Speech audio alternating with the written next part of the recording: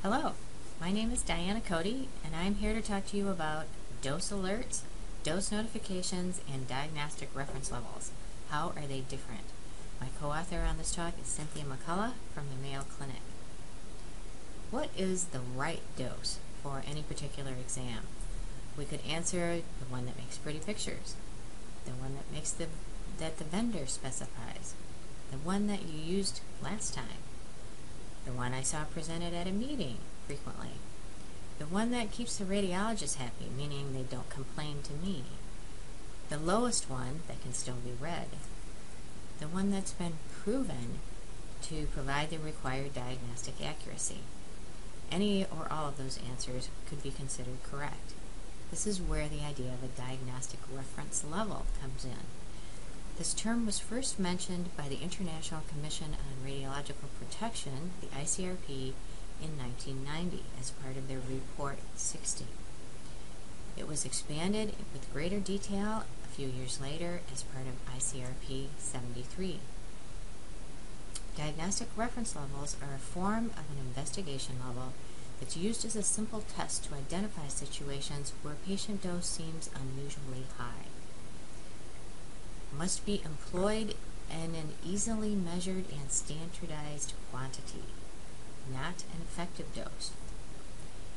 And if it's consistently exceeded, a local review of procedures and equipment should be performed. And if it makes sense, if possible, dose reduction measures should be then undertaken.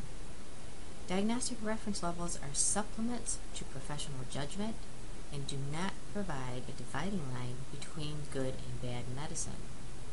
It is quite inappropriate to use them for regulatory or commercial purposes, and they apply specifically to medical exposures, not to occupational or public exposures.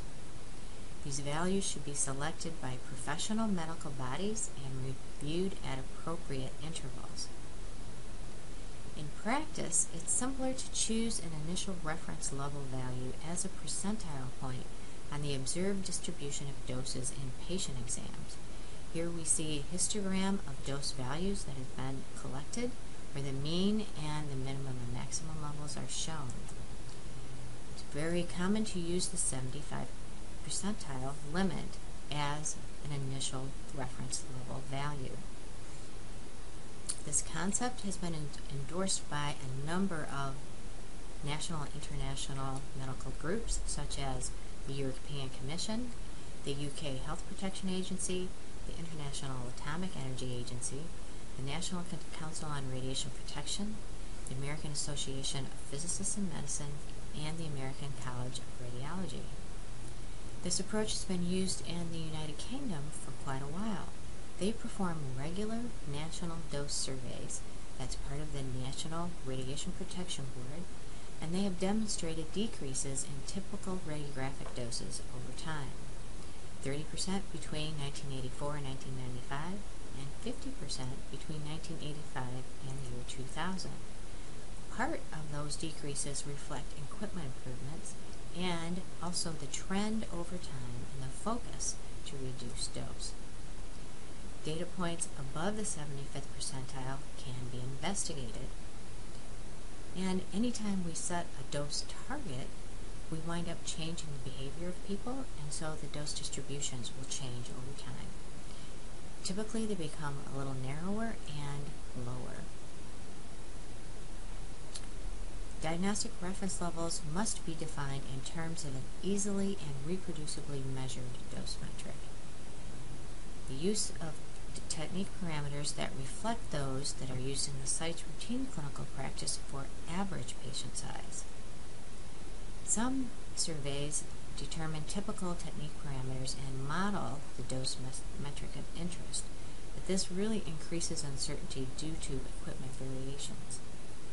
In the radiographic world, we tend to use entrance skin exposure. In fluoroscopic areas, we use dose area product.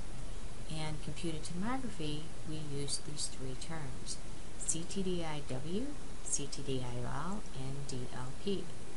CTDIW stands for Computed Tomography Dose Index Weighted. CTDI-vol stands for Computed Tomography Dose Index Volume, which means it has been corrected for the helical pitch, and DLP stands for Dose Length Product. These are some CT dose reference, diagnostic reference levels from other countries. And these are in terms of CTDI-W in units of milligray and dose length product in units of milligray centimeters. You can see across the top we have 4 different exams shown: head, the abdomen, the pelvis, and the abdomen and pelvis combined. And along the left we can see these different groups that have established these diagnostic reference levels. For example, the European Commission, American College of Radiology, United Kingdom, Germany, Switzerland, and Taiwan. Most of these seem fairly old, ranging from 1999 to 2007. And this partly reflects the metric that was chosen at that time. We can see these values have a range in every one of these columns. So every country has a different take on the same exam. Another approach is to use the CTDI-vol, which is a little more modern because it accounts for helical pitch. And we see again these adult diagnostic reference levels for these same 4 exams from a shorter list of countries. And again, you can see that there is a range of values in every column.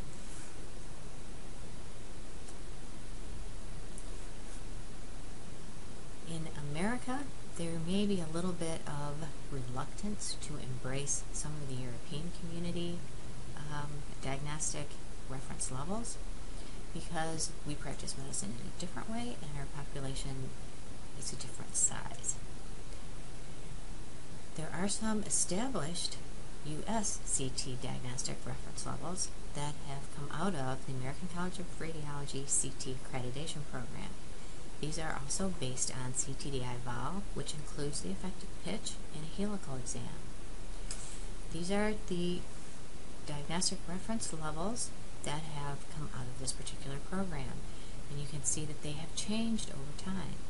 Initially, these were the reference levels that were published as part of this accreditation program. And you can see after several years of data was analyzed, the reference levels were changed. For the adult, this reference level was actually increased. That was for the adult head.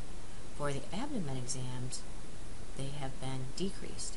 And this is part of the importance of actually reviewing this data on a regular basis, because just establishing a diagnostic reference level means that you're going to change the behavior of people and the data will move around. So it's really key to look at it and review it on a regular basis. This accreditation program also has some maximal allowable doses, and these must be measured at each site. You can see that they are slightly above these reference levels. So the accreditation program recognizes that these values, these reference values, may not be completely appropriate for each and every patient, and that each site needs a little bit of cushion in order to correctly image their particular patient population. So that's all about diagnostic reference levels. What about dose notifications and dose alerts? These are part of a new program that was really implemented after the prompting of the FDA, Federal Drug Administration. They were really looking for a tool that could be delivered to the point of care that would inform users when their scan settings would likely yield values of CTDI-vol that would exceed their pre-assigned values. For example, diagnostic reference values. This is part of a NEMA standard, which means that all of the CT vendors that market in the U.S. must comply. There are 2 pieces to this program. One is called a notification value, and the other is called an alert value. The notification value is something that the site sets up for every beam-on event that's part of a particular scan protocol. The alert value is a preset number that is programmed in at 1 gray This is looking at the cumulative amount of dose in any particular single exam on a specific patient. This slide shows you some of the error messages that will pop up on your scanner as part of the CT dose check if you run into the dose alert, that 1 grade limit. And I'm sure you will recognize the specific message appearance on your scanner interface. So what do we use for those dose notification values? This is a very tricky thing, because if they're set too low, a technologist will run into them really frequently, and they will cease to have much meaning. It will just be an automatic thing that they need to get around. If they're set too high, they'll never be triggered, and they'll cease to function as a safety measure.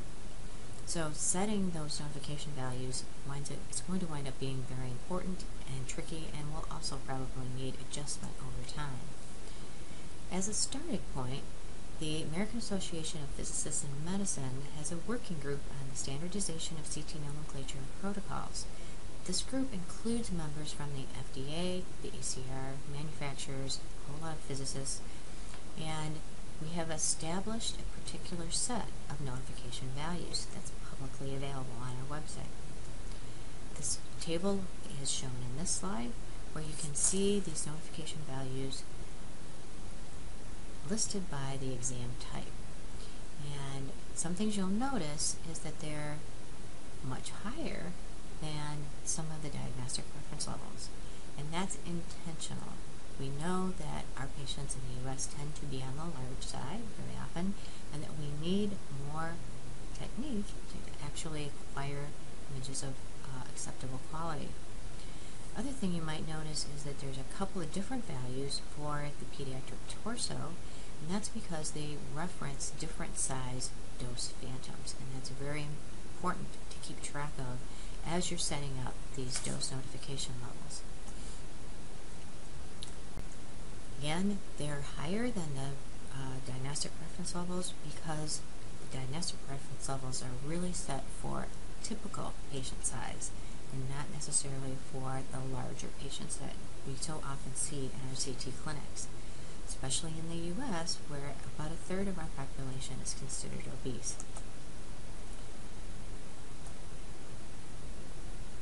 These slightly higher notification values may allow higher than optimal dose settings in some cases, but because they'll be triggered less frequently, they should be ignored less often.